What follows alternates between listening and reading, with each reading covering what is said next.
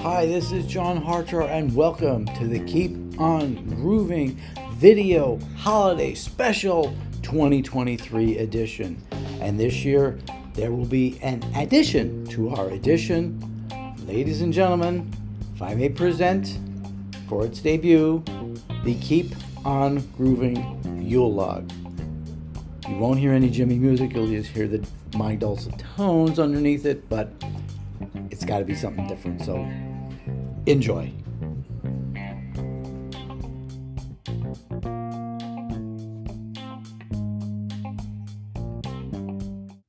One of the bits of stretching regarding Jimmy and Christmas for me involves Curtis Knight and the Squires. As I've mentioned a number of times, on December 26, 1965, the band played George's Club 20 in Hackensack, New Jersey. As someone born in Passaic and being a former resident of Wallington and East Rutherford, it was always hard for me to imagine Jimmy was right in my backyard, albeit a few years before I was born, but it happened. The band played a mix of blues, R&B, and some rock and roll covers. Jimmy also took a few turns on lead vocal. Curtis even mentioned the band was being recorded that night, so must have been in the back of Jimmy's mind to really do well. These were among the tapes Ed Chalpin had in his possession, thanks to Jimmy's $1 contract that ended up yielding the Band of Gypsies album as a court settlement. After Jimmy's death, these tapes were recycled endlessly. Along with the umpteen re-edits of the studio songs, a large number of recordings from the December 26th show made it out. A box of PPX recordings came out in the late 90s claiming to be complete, but really weren't. Surprise, surprise. Included in there were around 24 live songs, and yes, even there, they had some re-edits and retitles to make it seem like there were more.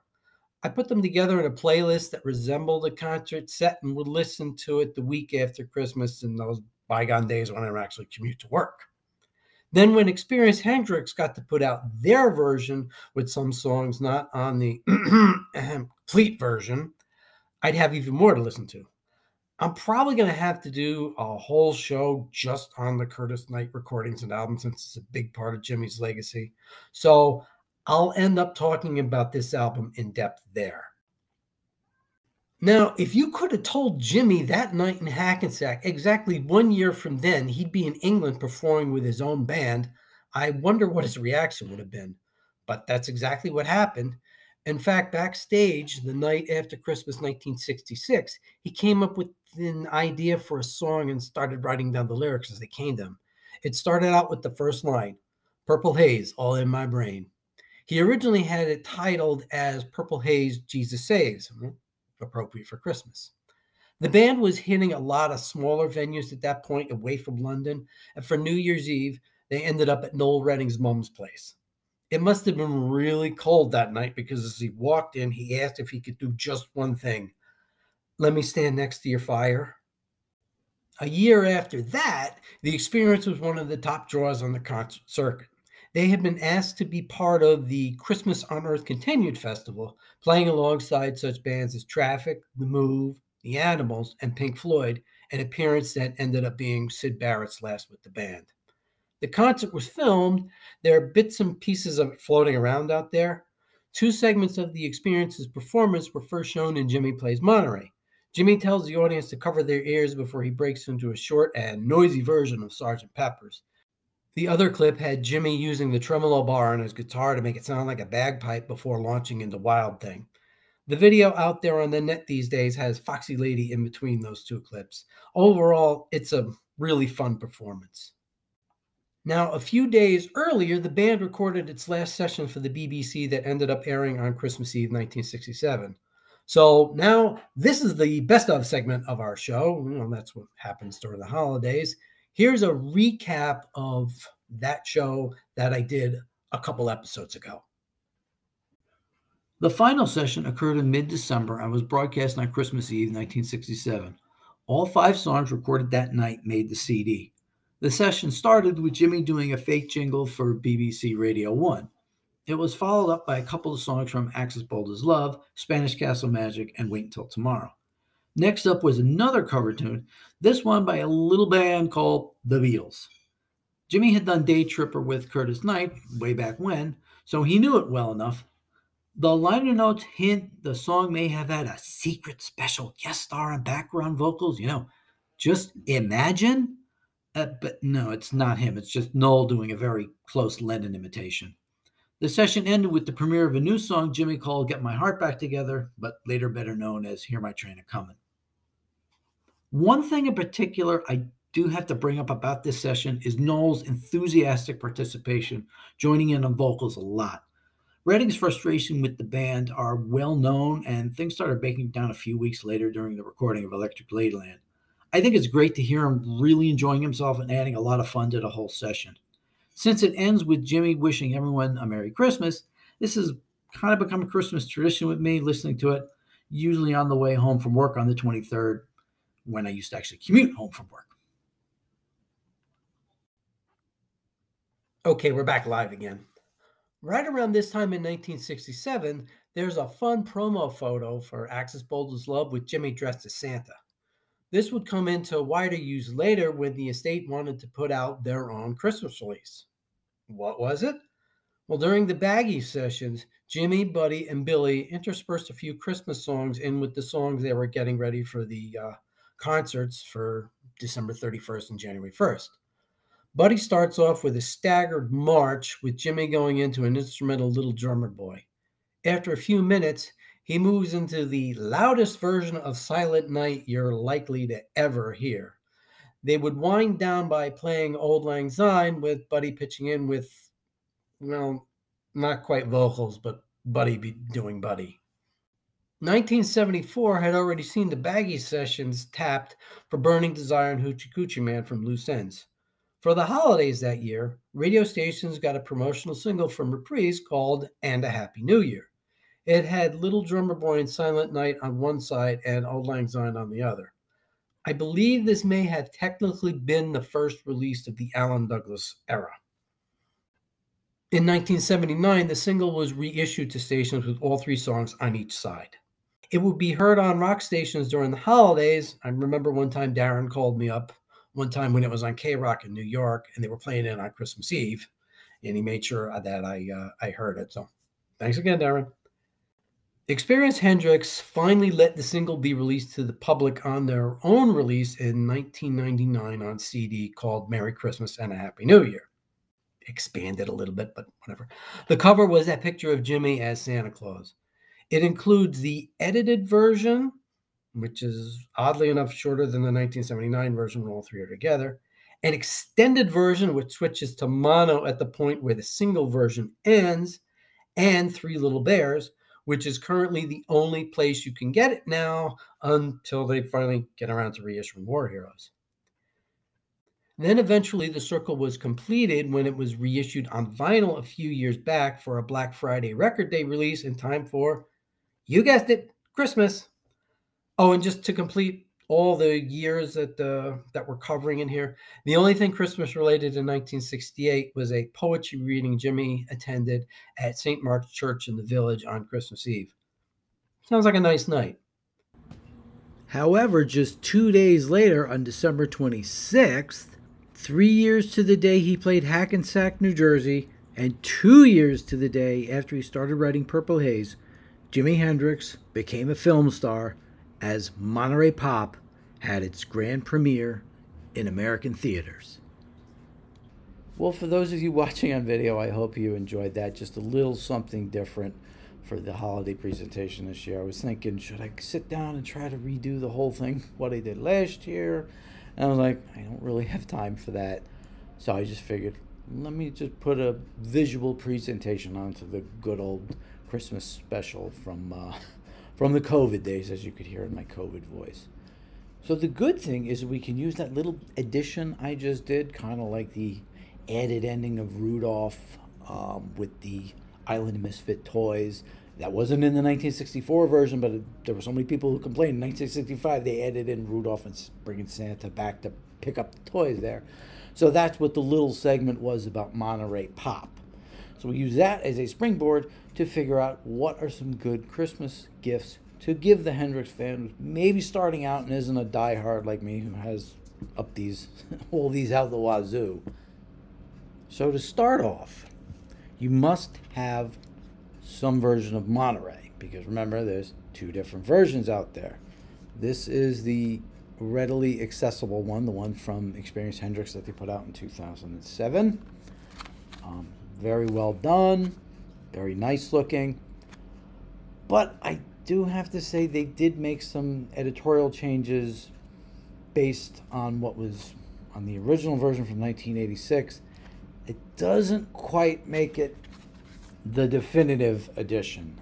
Unfortunately, there's a couple editing choices, camera choices that are like, I can't say that this is the definitive one.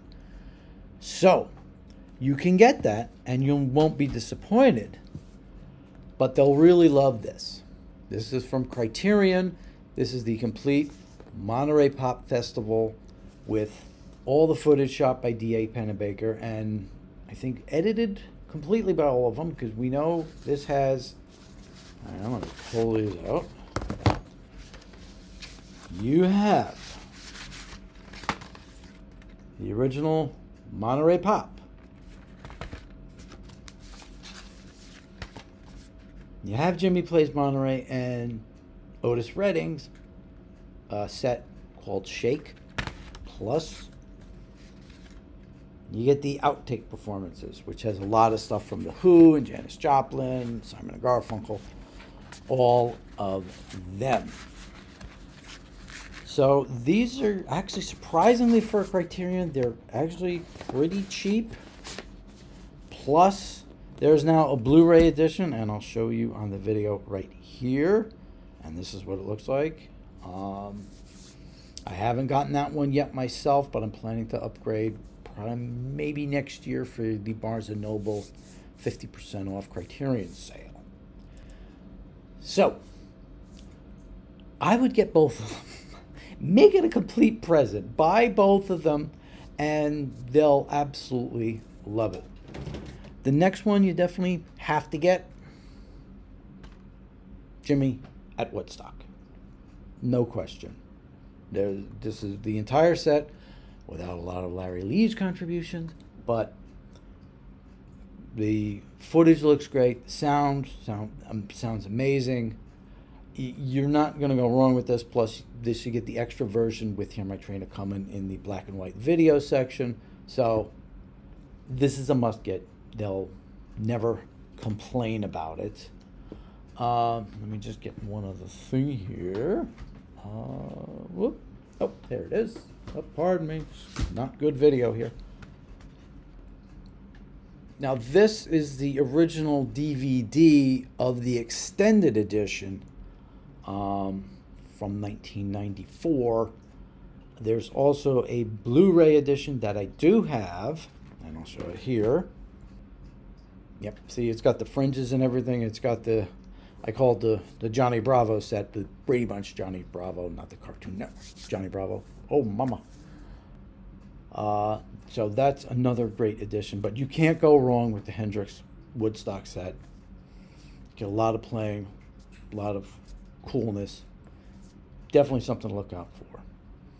Now, the next one I'd want the Hendrix fan to get as a present, you gotta pick the right one. It's probably easier these days, but well, they look the same, don't they? This is the Band of Gypsies videos. Now, wait a minute. They look exactly the same. How do you know the difference? On the back of the original, we just have these. But on the newer one, you have your, let me do this. There we are. Your Legacy. So this is from Sony.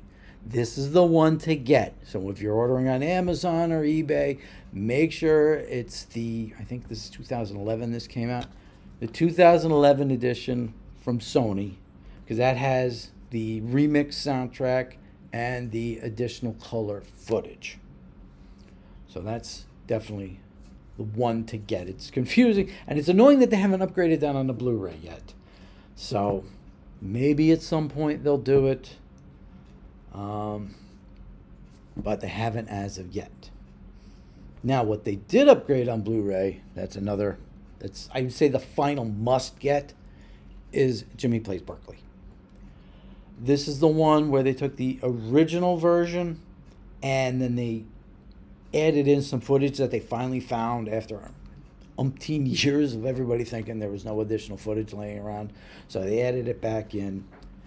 And then plus, they also have the complete second set, which was released as a separate CD. It's on here as like an extra. I think it's a 5.1 mix as well. So you have the extra added enhancement of that. So that's the ones that I definitely say to get as gifts. Definitely search those out. Your Hendrix fan will not go wrong with any one of those. The other one I'd say is kind of on the border, but is if they're going to be a completist, you definitely have to get the Blu-ray version of Blue Wild Angel. This is the Isle of Wight set, and this one contains the additional footage of Hey Joe as an extra, since they only shot it from one camera. But this, again, good sound, good quality. So that's on the border. I wouldn't get that first because it's got its clunky moments, but that's something to have on the list. If you know they have the other ones, then that would be okay. Let me just do a few of the other ones that you can kind of think as extras, just for what's out there. Of course, there's the 1973 Jimi Hendrix film. Again, I don't think this has been released on Blu-ray either, so we're just stuck with this. The deluxe edition from, I think this was 2005. It's just, if you're a Hendrix fan, you're gonna have to see it. And this has a lot of extras on it, so it makes it a worthwhile watch. And just to see how people thought of him, like very close to after he died, and their reactions at that point. And then it's funny thinking back, seeing some of these people talk later about Hendrix and how things may have changed a bit. But I'm not sure if that's still in print either, but you can probably find it relatively cheap. Again, I'm also not sure if this one's in print. This is the Dick Cavett episodes.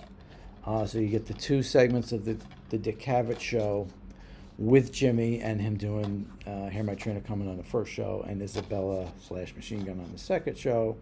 Plus there's a few extras thrown in here as well. Again, something nice to have for completeness' sake. Then, speaking of DVDs, again, something that they haven't done on Blu-ray yet, not that I know of. This is the 1968 Experience film with Jimi Hendrix, the one where they originally had him sitting on the stool playing acoustic guitar with the big black hat on, that they made more famous in the Jimi Hendrix film in 1973. This is, again, it's an interesting keepsake from that era. Not vital, but there are a bunch of extras on there. I think there's a couple songs from Stockholm, which probably needs a complete release at some point. Even though it's weird, the performance itself is, but since it's on video, it's like you feel like you really should put it out, because we don't have that much video of Jimmy laying around. So, and speaking of video of Jimmy laying around, the American version of Isle of Wight would be the Atlanta Pop Festival. It's a good performance, but there were clunky moments in it, and so, like I said when I was doing the original review for this one, the video version is called Electric Church. The CD version is called Freedom. It's like, why did you mix up two different names for the same show? Blue Wild Angels, Blue Wild Angel on CD and DVD and Blu-ray. Why mix it up? But that's what they did. And then the last one that you have separately is the Hear My Trainer Comin' documentary. This was the one from American Masters. I kind of like the one that they included with West Coast Seattle Boy a little better. The Voodoo Child, the one with Bootsy Collins doing a dead-on Jimmy impersonation. But if you want to see like what a highfalutin Jimi Hendrix documentary would have looked like. That's what it was. So that's your video recap of what's out there.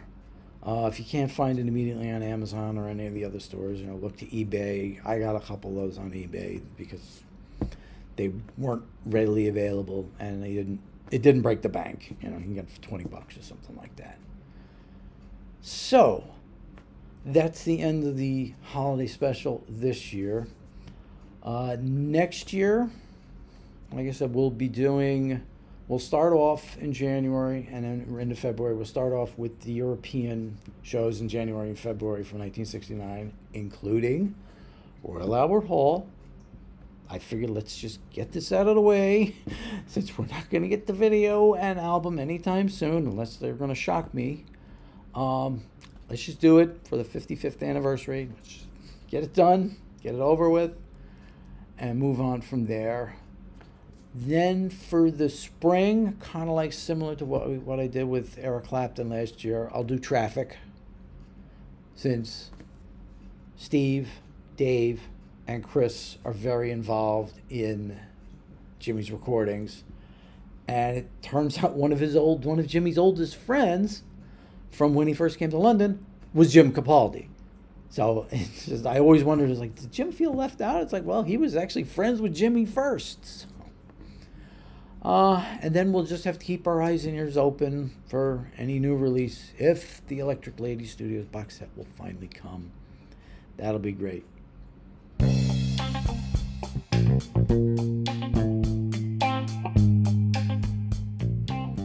So that's it for this year. I hope everyone has a Merry Christmas and a Happy New Year, and look forward to some really good stuff in 2024.